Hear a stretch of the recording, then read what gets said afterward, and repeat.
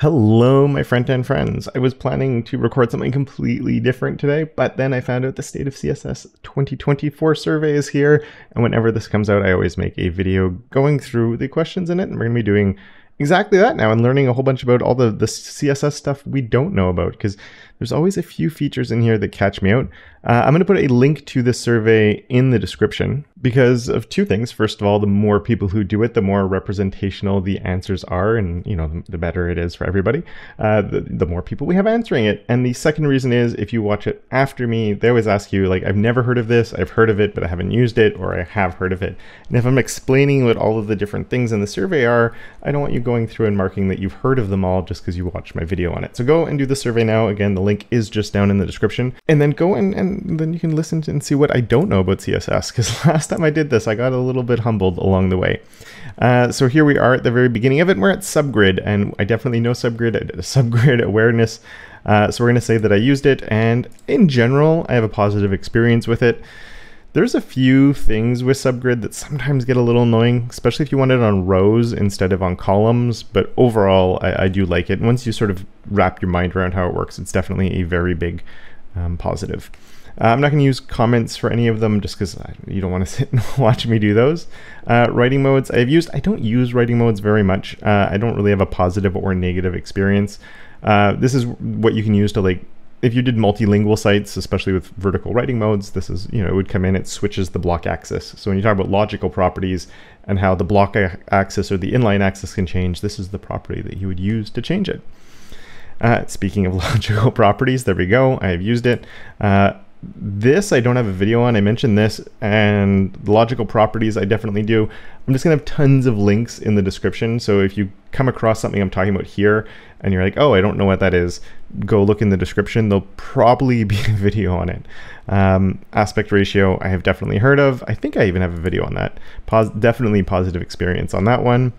All the viewport units. Is it a I have a negative experience in helping people solve the problems where they've used it in ways they shouldn't have.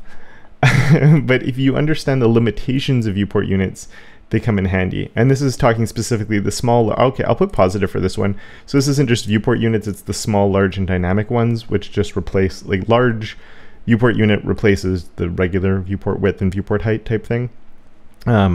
We have the large, the dynamic, and the small. I did a video on it and the benefits, and why I think small is often what you actually want instead of dynamic. Media, yes, this is great. I've used it, definitely a positive experience. Browser support, I think, isn't there yet. It'd be cool, actually, on this. Do we have extra add to your reading list? I'm going to add that to my reading list. I'm curious if something's in my reading list, if I can get browser support for it. The reading lists are really cool because if you come across something here you don't know about, you add it to your reading list. And then, oh, this one I think most people are going to be like, never heard of it, but are interested, or heard of it, interested. I'm planning a video at one point on this one. I'm not sure when it'll be. I've played with it though. It's amazing.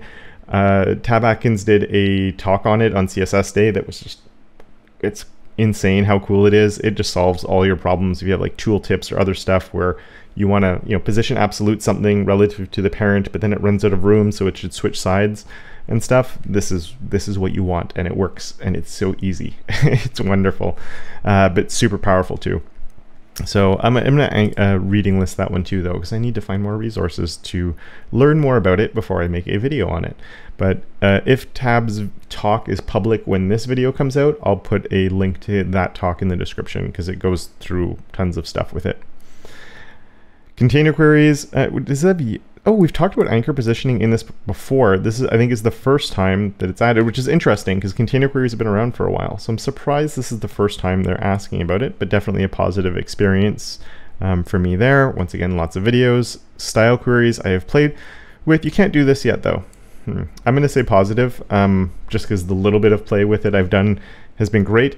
This is what the spec should allow to happen, but right now, I don't remember what browsers it's currently supported in that you can use style queries, but all of the ones that support it, which might only be Chrome, I don't remember, you can only do it with custom properties for now. And I think the first level of the spec might even be that you can only use it with custom properties, and the other stuff is coming down the road. I don't remember if that's correct or not.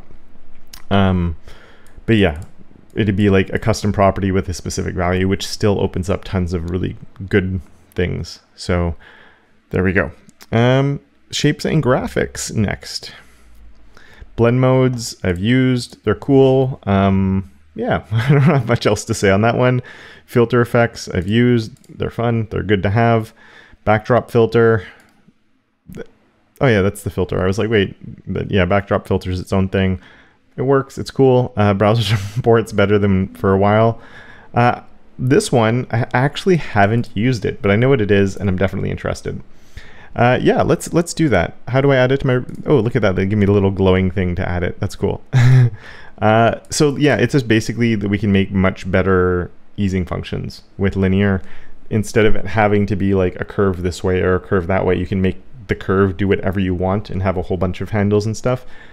I don't know why I haven't played with it yet. It's been on my to-do list forever and I haven't, but I definitely, I might, that's a lie. I probably have played with it when I think I've done little mussing around with it.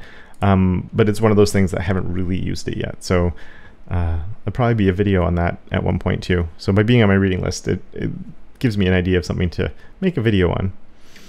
Definitely have used these. They're fantastic. The use cases for, there's not a lot of use cases for max content. It does come up every now and then, but fit content and min content are both very handy. Actually, I'd say fit content is super handy. Min content is occasionally handy. Conic gradients, they're good too. Offset path. Oh yeah, I have used, when did I use this? Did I use this? Now I'm not sure if I used this or not. Offset path. I have to look this up now. MDN offset.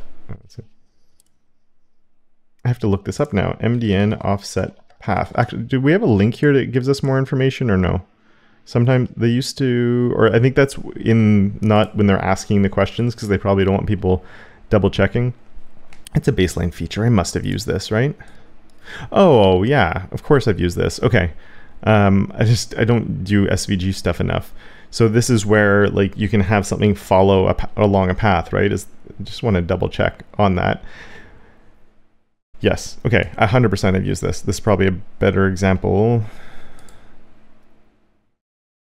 Okay, I don't know what's going on, but 100% I've used offset path. It seemed super familiar. I think I did it on my button one where I had like this glowing effect that spun around the buttons. Pretty sure that was with offset path. Cool, colors. This is where there might be some stuff I don't know about. So color, yeah, I've used it. It's not really a positive or negative. It's cool that you can choose the color space. It's not something I tend to do very much, but I have played with it to see how it worked. Accent color, I've definitely done. I like accent color a lot. Too bad they're not, well, they have sort of these custom-y radio buttons. It'd be good if they had a little, an accent color on that just so we could see it in action. Color Mix recently did videos on this. I think it's fantastic. Wide gamut colors. Yeah, I've used both Lab and, well, I haven't used Lab. I know Lab's there, but I've used LCH and more specifically the OK LCH. If you don't know the difference, just use the OK LCH version. It's probably going to be better. The one problem I have with LCH is you can predict what the colors are better. That's one of the reasons that we wanted it in the first place. But it's the, is it the chroma value has limitation? The lightness in chroma, or is the hue lightness? Yeah. The chroma value is weird, I think, if I remember correctly. And it depends on what the hue is, that there's different maxes on the chroma, which means you have to use a color picker for it, which is kind of annoying. Relative colors, these are amazing. Again, recently did a video, but you can sort of like, here's this color, and then I can say from that color, so we're starting with that, but we're going to make an HSL value where we're changing the lightness multiplied by 1.2. And you can do different math on all of these and change stuff, and it's really cool. Really, really awesome. Interpolation color spaces. Oh yeah, okay, yes, I have used that. So it's if you do a linear gradient, you can just say that it's in a different color space. And it generally means you can get nicer gradients really easily. So you can just say in OK Lab or in OK LCH, and the middle values will be improved upon. So yeah, nice easy win, really cool. Hey, so far, I'm pretty good at this, so there hasn't been any I don't know. I don't remember which ones I didn't know last time, but maybe it was the HTML survey where I realized I didn't really know much.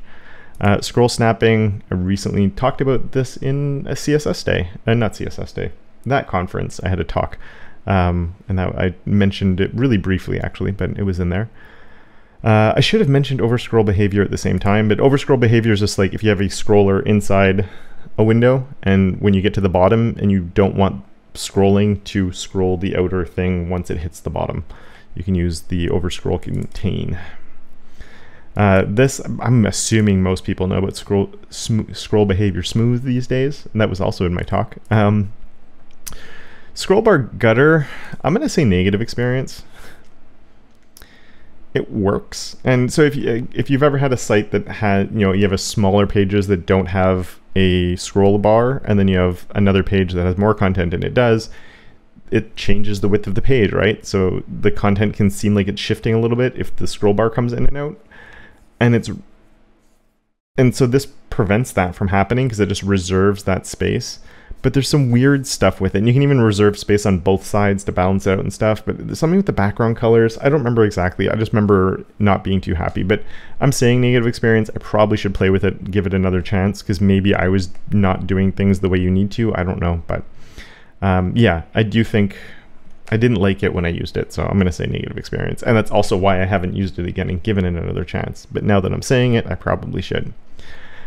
View transitions, I haven't used the newest version of them, but even when I use the old version of them, I like them. So I'm giving it a positive experience here. They're just super cool and really awesome, and everything I've seen with them has been really good.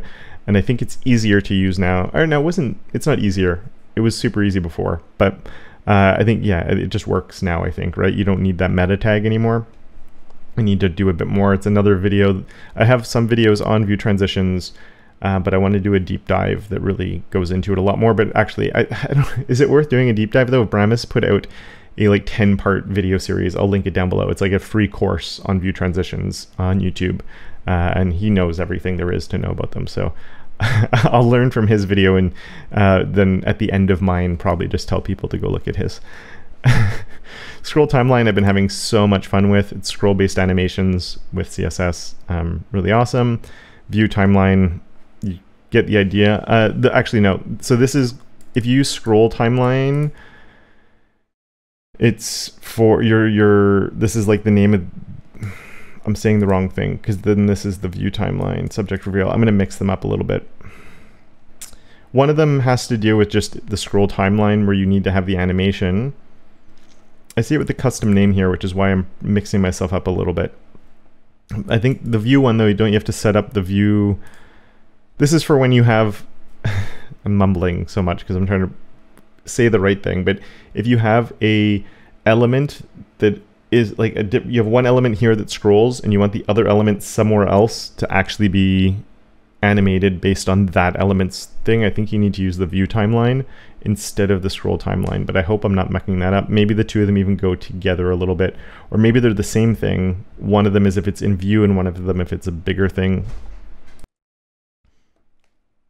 Anyway, clearly now that I'm saying this, I'm thinking of animation timeline. So the scroll timeline I think is similar to the view timeline. I have to refresh myself on how they work. You can tell it hasn't been a ton, but they're cool. So I remember having positive experiences with them when I was doing it. So there we have it. Discrete property animations is amazing. This is definitely, I wish there was like a 70%. It was more positive than negative because it enables us to do stuff that we can't normally do, which is really awesome. I think I did it with a dialogue in my example. So it's just, you can transition to and from display none now, or animate to and from display none, which is amazing. And it's easy to do. So definitely a positive experience. My problem with it is the starting style. So you have like the default, you have your styles here, then you have the exit, and then because it's in an at rule, the way it's going to start comes after. I guess I mean technically you could put this before, or before you put this, so it's nested inside. But because it has to be in the at rule, it's always sort of a bit deeper. It just looks a little bit, I don't know. There's something that feels off a bit about it there. But the fact that you can have your open, your exit different is really, really cool, because you can fade in one way and then fade out the next way and other stuff like that. So it's awesome. I'm super happy we have it, but there's that weird thing that just feels kind of awkward about it. I think I might use a lot of custom properties in the future when I'm using it. So then all of the things I need are controlling would be just in the original selector, and then just applying all of those custom properties in the starting style lower down, I think is probably the way to go. Maybe I have to play with it more, but I'm super happy that we have it and it works really well. So I can't complain too much. Next up, we have typography.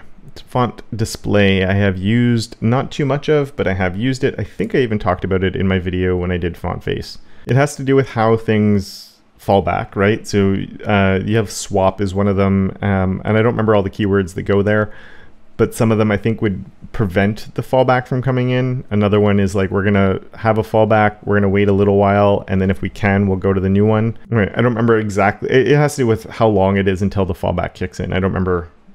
Swap is the one that you usually see there. I don't remember much beyond that. Line clamp is cool. I just wish we didn't have to write it this way. Technically speaking, I think line clamp without the WebKit stuff and the weird things that we have to do here work, or is in the spec, but it doesn't work. And I mean, the WebKit box orient vertical, I think is a really old version of Flexbox, if I remember correctly. Or no, that's this. The WebKit box is for sure. Box orient might have also been when it was, instead of column and row, vertical might have been a part of that. Anyway, this is how you have to do it now. I have a video on it, so it's linked down in the below. Variable fonts, I have used them. They're amazing. So there we go. I do wish there was an easier way to play with the variation settings. Weight, not so much, but like when they have the custom axes, it can be a little bit annoying to redefine stuff sometimes, but other than that, like, it's cool that we have it and that we can do those things, and it's not hard to do. It's just a little like, oh, if they did it a little bit different, I don't even know what the solution would be, so I can't complain too much. Balance, I have used it. Yeah, positive experience. Every now, I know when I did my video on that, people sort of complained saying they didn't like how it was balancing it, but I think overall it's a pretty big win. It just makes sure that you don't have, like, this is for big block. I think it's a maximum of 3 lines of text to make sure that the text balances out. And then pretty is for multiple lines of text. Like once you're past 3, it's for paragraphs, basically. Just basically, this can go on your, or the text wrap balance, you could just put in your reset for your H1 through H6 or whatever. And then the pretty, you just put on your paragraphs and maybe your list items or other things like that. And just have that in your reset, and it's there and it works. And these are perfect progressive enhancements. And so yeah, use those on your site. And I got interrupted there, so I don't remember what I was talking about. My kids just came in and I paused for a while. But anyway, let's keep on going. Hanging punctuation, I have talked about this. I don't think this is in any browsers. We're gonna check it out. It's in Safari, and it should be in all of them. And it's such a great little thing. Can I use, is it only Safari still? It is. The other browsers need this. It's amazing. I should talk about it more, and I think the more we talk about cool things like this, and I don't remember, I did in the interview with Jen Simmons, and I don't know if I talked about it anywhere else, but it's just, again, this would be something you don't even need the hanging, take the hanging off there. This could be something you just put in your reset and it's gonna work. It's a progressive enhancement like the pretty things. It just, if you have punctuation and it's on the first letter of a paragraph, it should stick off a little bit and not push the letter in instead, which is what it does by default. If you look at magazines and stuff, this is how they do it, and on the web it should be the same way. And there's no effort, it just works, so it should be there. Initial letter, this is another one. I haven't done much with it, but it's cool. It's sometimes can be a little clunky. You need a big letter that's bigger, a drop cap. There you go, initial letter, how many lines you want it, and it works. Is it only Safari as well? I just closed Can I Use? Let's open that back up. Oh no, okay, it's everything but Firefox basically, just with some incomplete things, I guess. Initial letter normal. I don't know. I'll have to play around with it a little more, but it looks like it at least sometimes works, but it would be nice if it did work more. Accessibility is next. Prefers reduced motion. I've definitely used and talked a ton about, and it's easy to use. Same thing here. Prefers reduced data. I've used it. I should talk more about this one, actually. It was a few years ago when I found out about it, and it's cool that we can do that. So if, you know, don't send huge images to people that are on metered connections, which would be great. Or if you have videos and stuff like that, you might want to do something to deal with that, because you can access these through JavaScript as well, right? Just because if you have the media query, you can check if a thing hits a media query in JavaScript too. So I do this, and like this is in every demo on CodePen I have now. Just it sets things to the light or dark mode as a default for your scroll bars and other stuff and inputs, and it just switches based on the user preference. Prefers contrast. I did a video. Was it on prefers contrast that I did? Or was it the other one? I think it was the force colors that I did. Force colors are a bit harder to work with. I'm not sure if you could put green if you're using forced colors. Am I thinking of high contrast? Prefers contrast more. I think it's the forced colors, right? That I'm going to mix it up.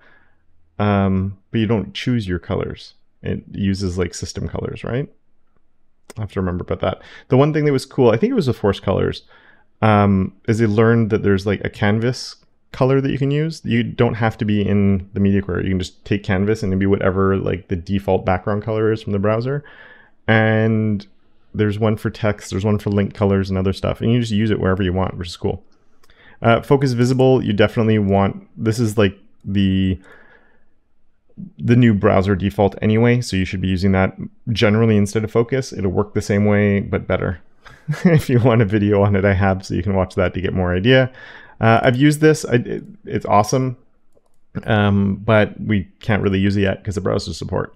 But you say light dark, you give a light color and a dark color, and then the color will, depending on if it's prefers the user system settings, it will choose the light or the dark one. So it's pretty cool. The one thing I haven't played with yet is what happens. Yeah, as long as you do it with, no, I'm trying to think, because if you do it with, what I'm wondering is if you set it up so the user can also switch color themes, you just want to make sure they're still going to be able to get the right one. I haven't tried playing with that, because even if you have a light and dark mode, you still want to give users the ability to switch them as well. So I'd have to play with that a little more.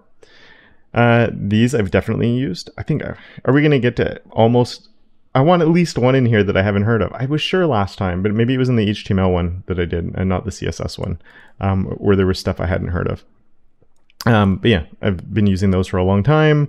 The trig functions, I did some videos on that. I'm not good at this stuff, so I get ideas from other people. But they open up some cool doors, and there's useful stuff that you can actually do with these every now and then. So if you ever needed a circle, like elements placed in a circle, you don't have to magic number it there anymore, which is cool. Step value, so I haven't used I used round, that's not true. I did use round for something. So I'll say that I used it.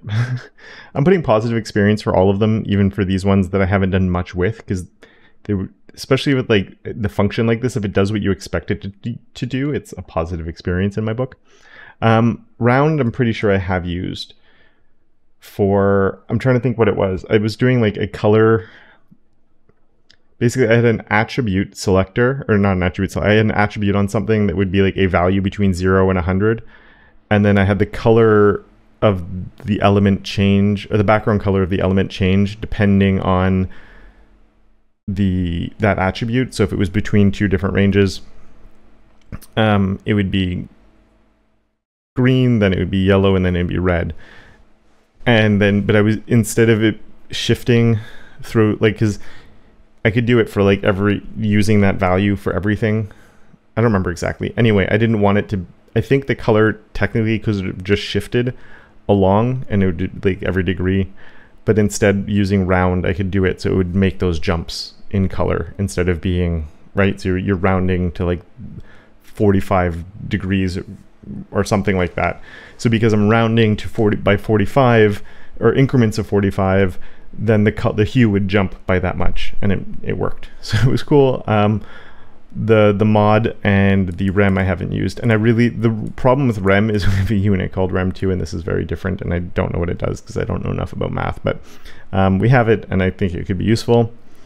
I haven't used those. I've heard of them, but I haven't used them. I don't know what I would use them for. I guess I'm interested. Let's put that on my reading list. These ones I know, again, heard of. I haven't, but I'm interested. I don't know how I would use them. I'm sure lots of people can think of reasons for square root and power, or I guess all of these. I don't know. I think these might only... I don't remember if these ones are only in Safari or not, but I think they came in the other browsers now. All right, other features. Supports definitely is a good one. It's a little bit annoying sometimes, but it works the way you expect it to, so positive experience in my books. App property, I've definitely used it, and I'm falling more in love with it the more I use it. There's an article by Stephanie Eccles, I'll try and remember to put a link to it in the description, that's really good at not only, most things I've seen on app property show like good examples of how it works, and then like, oh, and then we can do it for an animation or something like that. Her articles are really good exploration of like really practical use cases and applications as well, how it works, but then use cases and applications of it that I hadn't thought of. So I'll do my best to put that link in the description. But if not, it's at moderncss.com. You'll find it there. Yeah. Has, I love, I use it a lot. It's the parent, it's not a parent, it's the relational selector, right? Because we can choose the image, if it has a direct child, it's an image, but then you can choose other things based on that. Anyway, it opens up tons of doors. I've done lots of videos on it. Where the zero specificity grouping selector, super useful. Layers I've used, I'm not going to say positive or negative. I guess it's positive. I use them for demos and other stuff. I haven't used it in like full-on production yet. I know Front-End Masters actually does on their production website. I don't know. I'm waiting to see cool use cases for it, and that's not true. I've seen good use cases for it. I guess I just haven't found the time to invest into like setting things up to use them properly. Maybe. CSS nesting, yeah, I like nesting, so it works for me with no processing is always cool. Image set I've used. Is it image set? The one I always forget what it's called. I think it was just the image function actually. Yeah, there it is. This is cool. I don't know if it's a lie to say I used it because I'm pretty sure no browsers support it. Let's double check that before I say the wrong thing, but when I wrote an article on it, you couldn't, yeah, no browsers support it. So I don't know if it's a lie to say that I've used it or not, but I wrote an article on it. So I know a lot about it and how it works. And like here where they're doing the image and then they have the hashtag XY width height, is they're basically, you can like have a big image, but then just choose part of it to crop down on. And there's a lot more you can do with this. And I wish we had it. It's in the spec. So I guess I'm going to do heard of it because technically I haven't actually used it anywhere, even though I wrote an article on it. It was like 2 years ago too. I did that, speaking of Stephanie, for one of her, is it the 24 Days of Dev? I think it's called, maybe. Sorry for forgetting the name. But yeah, then image set's the other one that I have used that one then. I think. Image set we have, right? Now I'm so confused. Can I use image set? Yeah, okay, I have used image set. So that one I've used. That's the one, yeah, you can get different resolutions and other things really easily for background images. A little bit like source set for actual images, right? Yeah, I haven't done as much with it as I probably should. I could probably do a video on that. So let's add that to my reading list because I haven't done one. And this one I'm waiting for it to be a thing. But yeah, you can't have really used it yet. At Scope, I've done videos on that. If you want to know how it works, check out the video. It's cool. I like Scope. Yeah, browser support's not great yet, but it's awesome. It's Scope in CSS, and it does more than just scoping to stuff. You can choose where you start, where you end. Another really cool one I've done a video on that solves the problem of choosing stuff with the nth of type. So you can say to of highlight, so it's actually looking at the class names rather than just if it's an element, a specific element or not. Yeah, if you don't know what I'm talking about, watch the video. It's a short one and it shows why this is awesome. Other tools. Oh, this one, this is where I'm interested in. So for this part, okay, this is do you use. Okay, I'll go through this. If there's any parts that start asking for opinions, I'm going to end the video because I don't want to influence your own opinions with what I think on things. So whether you've used it or not is very different. So is this frameworks or libraries that give you which frameworks do you use? So like, is this actively used now? Because if it's things I've used is very different from do you use. So I'm not add to your reading list positive. I'm going to say I don't use any of them. Cool. Oh, no. Where did I see it? Open props I do use. I use it for demos still. I haven't really used it in production, but I use it for demos a lot because it makes my life easier. So we'll go with that one. And I think it's by Ed Margile. It's sort of, it's a giant set of custom properties that you can use. So in a way you could think of it a little bit like, instead of, you know, like say Tailwind where you're adding classes to something, it's you create your class and then you just apply all of the pre-made custom properties to different things instead. It's a little bit different, but as like a baseline way to explain it to someone who's never used it, I think that would make sense. Adam might be cringing at that definition, I don't know, but which ones do you use? I've used several of them, but I don't actively use any right now. Even most of the time these days I'm using Astro and I just use the built-in scope styling there, and I'm doing a Svelte kit project actually, same thing. I'm just using that. Which pre or pro do I regular? So I do use Sass still. I still like it. I do use post CSS and I still like it.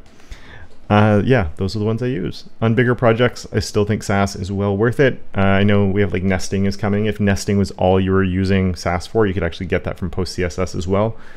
And now that it's coming to native CSS, you don't really need it. But we still have mix-ins that I love. We still have loops, and we still have the custom functions and other stuff that for me are super, like loops and maps. I just rely on them a lot. There's other ways that you could accomplish some of the things I do where you could actually then drop Sass from that part of the workflow. But I'm just set up and it works for me. So I like that. And having mix-ins I find really useful. Which other utilities or tools do you regularly use? I use StyleLint. Okay, we'll say StyleLint, Purge CSS, Prettier. Auto prefixer comes, oh no, I'm thinking of, so with post CSS, you're sort of getting auto prefixer with it. I do use that for production because I don't remember things that need to be prefixed anymore. I've used Lightning CSS, but I don't regularly use it, so I won't put that there. I probably should use it more just to play with. Post CSS preset env I do. It lets you, so this also is part with post CSS, auto prefixer. The advantage, CSS Nano might be in there too, but so I mean, maybe I'll put that in there. That just minifies your stuff, right? The preset env lets you use like future CSS-y stuff now, but it's good just for ensuring the like backwards compatibility, or not backward.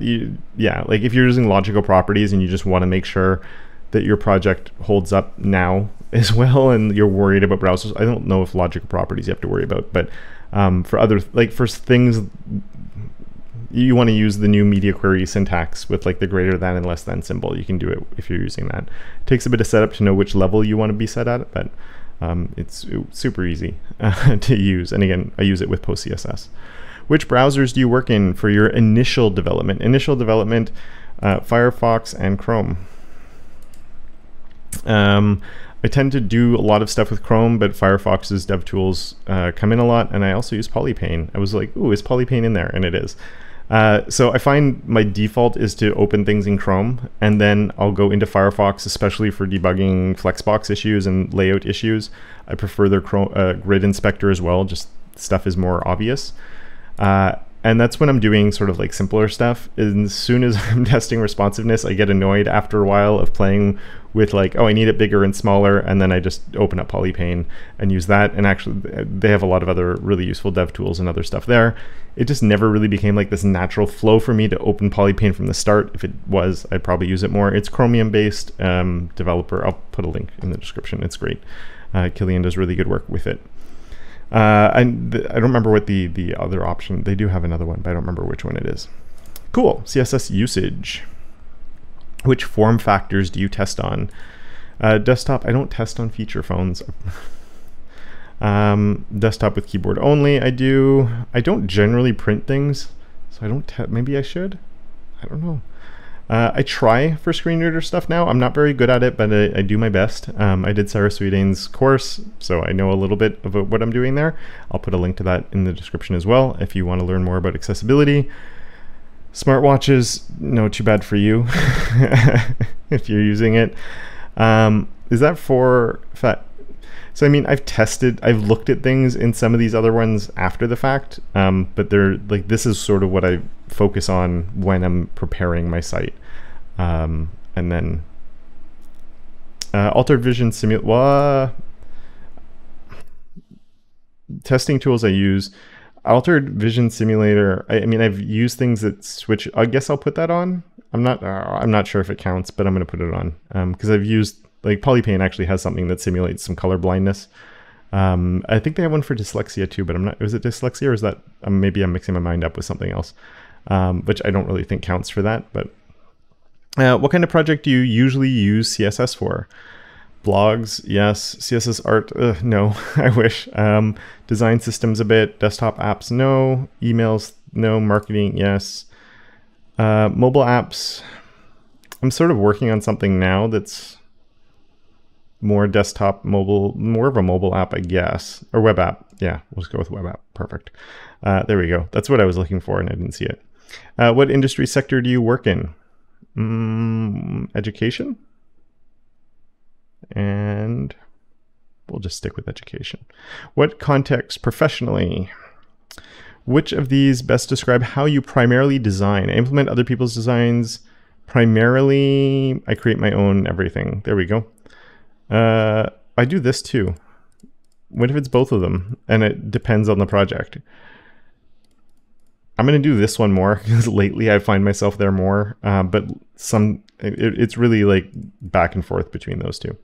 How do you divide your time between writing CSS, including HTML markup, and JavaScript?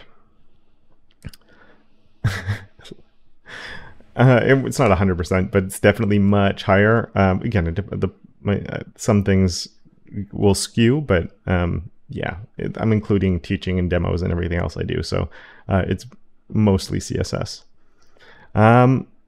And there, yeah, I'm going to end it there. Just not go through some of these because I think that'd be even more boring watching me go through these. But I think I did pretty good. And actually, I'll skip to the end when it tells me my score at the end here. And, oh, I got some things going off. My score was 580. 100% of all of the 60 features mentioned in the survey, you have used 56 and heard of 4 more. Yeah, I'd heard of everything, which I think is the first time I've actually heard of everything that was in the survey. And there's my reading list, which I love. So, oh, it does go, can I use for that one? Oh, that's exactly what I wanted, actually. Really? Oh my goodness, it's better than I thought. Cool. I can start using that in videos now. And that's awesome. And there's a bit more information on the other stuff here. So definitely check out, everything there is for those things that you might be interested in. But yeah, if there's tons of links down below, and I hope you enjoyed this video and going through it. And definitely, if you did not fill out the survey yourself yet, go and fill it out, and don't cheat saying you heard of everything, because you heard me mentioning what a lot of those things were. So yeah, the State of CSS is in a very good place now, though. I'm really happy with where it's at, and I'm really looking forward to seeing where it's going from here as well. And with that, I really hope that you enjoyed this video. And I just want to say a really big thank you to a whole bunch of people, because I just launched memberships last week. There's probably more people who signed up since then, but the very early people who got on board were Constantine, Noel, Alejandro, Nilalj, sorry if I didn't say your name right, Marco, Florian, Brad, and Koigor. So thank you guys all very much for signing up, and any new members that might have also come along the way. A few other shoutouts are also on my Patreon, where there's some new people that signed up as well. David, Mel, Ben, and Oystein. Sorry if I said your name wrong as well. And then of course there's my enablers of awesome, Andrew, Philip, Simon, and Tim. So thank you guys so very much, as well as all my other patrons, all the new channel members I have, and everything like that. If you'd like to know more about how to support me through Patreon, through channel memberships, through buying a course, or anything else, or if you just want to check out more of those videos that I mentioned, once again, all of those links are in the description. Thank you all very much. And of course, until next time, don't forget to make your corner of the internet just a little bit more awesome.